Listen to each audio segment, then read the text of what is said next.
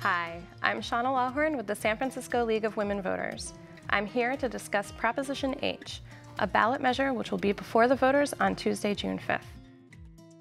The San Francisco Police Commission is a civilian body that sets policy for the police department. In November 2017, the commission authorized the police department to use tasers, starting December 2018. Tasers are weapons that discharge electrical currents into an individual. Automated external defibrillators are portable medical devices used following a heart attack. San Francisco police officers do not currently use tasers. About half of police department patrol vehicles have defibrillators. Any voter-approved policy on tasers cannot be changed by the commission or by the police department. Proposition H sets policy for when officers can use tasers. Tasers may be used when a person is actively resisting, assaulting, or exhibiting any action likely to result in serious bodily injury or death of another person, themselves, or a police officer. Proposition H would authorize the police department to purchase tasers for each police officer, subject to the following conditions. The officer has successfully completed the department's use of force and threat assessment training. Uses only police department-issued tasers and holsters. Holsters the taser on the side of his or her body opposite from the firearm. Police department vehicles are equipped with defibrillators in districts where tasers are carried. And there is an investigation and report each time an officer uses a taser. This measure may be amended only by a majority of the voters of San Francisco or by an ordinance adopted by a vote of 4/5 of the Board of Supervisors. A yes vote means, if you vote yes, you want to set a policy for the use of tasers and authorize the purchase of tasers for each police officer by the police department, subject to specific conditions. A no vote means, if you vote no, you do not want to adopt this measure. I'm here with Tracy McCrae from Yes on H and a proponent of Proposition H. Welcome. Thank you. We're also joined by John Crew from No on H, an opponent of the measure. Thank you for having me. Thank you both for being here. We're going to start with opening statements, and we're going to start with Tracy. Why do you believe this proposition is so important? So I'm a native of San Francisco. I was born and raised here. For the past 29 years, I've been a police officer here in the city and county of San Francisco. Currently, I work in the Bayview District, which has had a number of high-profile incidents, shootings, assaults. As police officers, we need the best tools available for us to do our jobs, to go home safely, to keep the public safe. And this ballot measure will do that. I know that people have oftentimes felt that tasers are inherently dangerous. We don't need them. We've been in a long, arduous fight trying to get tasers, even though when the DOJ Collaborative Reform recommended in their 272 recommendations that we have tasers, then people have always stated that no, we shouldn't. And numerous police departments throughout the Bay Area have them. Thank you. John, why do you feel this proposition is so important? Well, I think the most important thing for people to take away is just the unbelievable scope of opposition to Prop H. Basically, everybody in town opposes it. So if you heard what Tracy said, if that was really that simple and true, you have to ask yourself, why are both pro-taser people and anti-taser people opposed to this? Why are the three major mayoral candidates opposed? Why are progressives and moderates? Why is the San Francisco Chronicle and the Bay Guardian? Why is law enforcement and activists?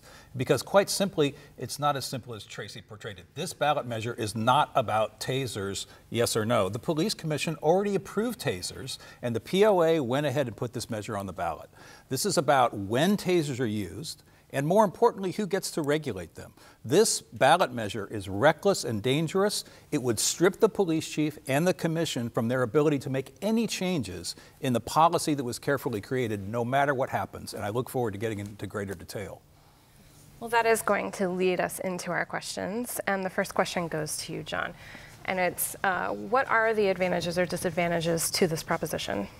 Well, honestly, I don't see any advantage, because even if you're pro-taser, the policy has already been created through the process recommended by the Justice Department, the Obama Justice Department COPS office. And just to slightly correct Tracy here, they didn't recommend tasers. They recommended that it be strongly considered and that a collaborative process be used to try to develop the policy. A collaborative process, which has been tried all over the country, and my background is from the ACLU, working in police practices issues. I've worked with the Department of Justice, departments all over this country.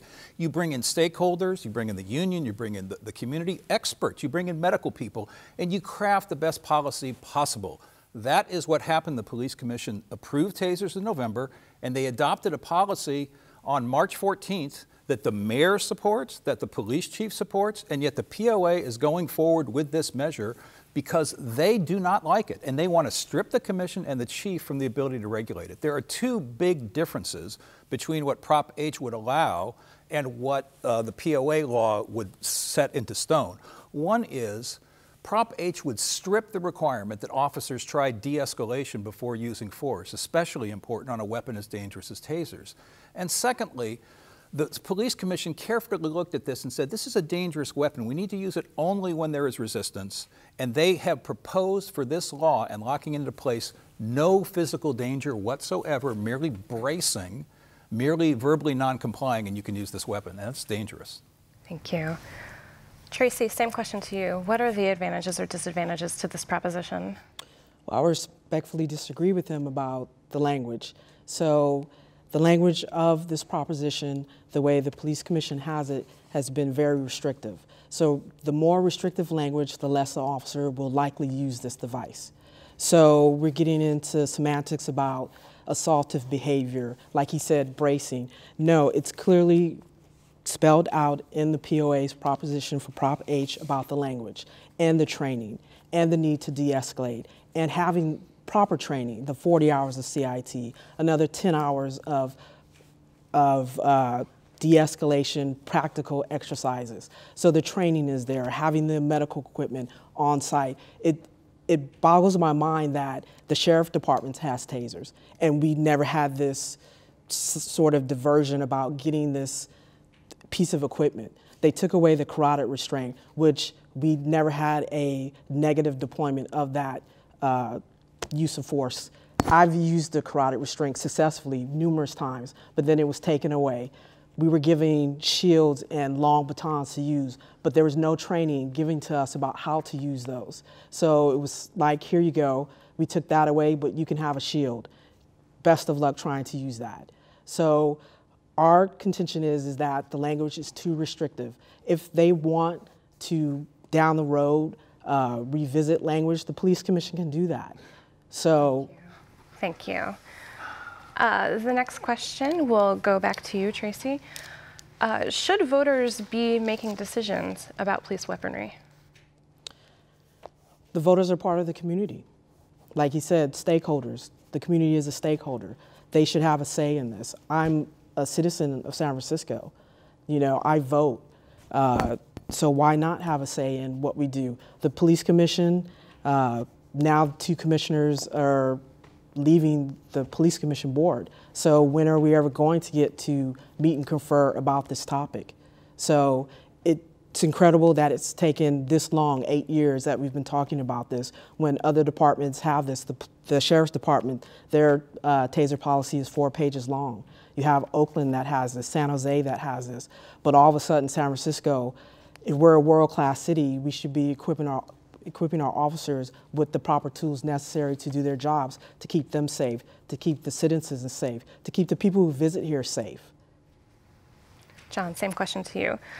Should the voters be the ones deciding about police weaponry, making decisions about police weaponry? They certainly shouldn't be locking into law a standard that cannot be changed. I need to correct what my friend here from the POA said. It's clear in the language of this law that it cannot be changed. The Police Commission will have no power, the chief will have no power to change anything that is inconsistent with what is being proposed here. That is what is so dangerous and radical. It is unprecedented, never been tried in this city, and I'm not aware of a single police union in the country that has tried something like this to take away from regulators the ability to actually make necessary adjustments based on experience with the weapon or dangers or what the manufacturer changes and best practices. So this is an unbelievably radical measure. And with respect to the particular standard, it's right here in black and white. The terms that the POA chose to use were active resistance, which is defined, it's a police term of art, it's defined in SFPD policy as bracing. as tensing, as running away, or verbally signaling an intention not to comply.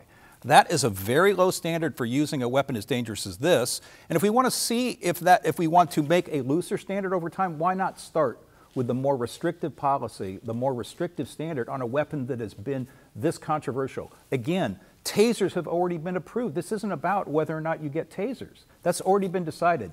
That is not the issue on the ballot. Thank you. Closing statements. We'll start with you, Tracy.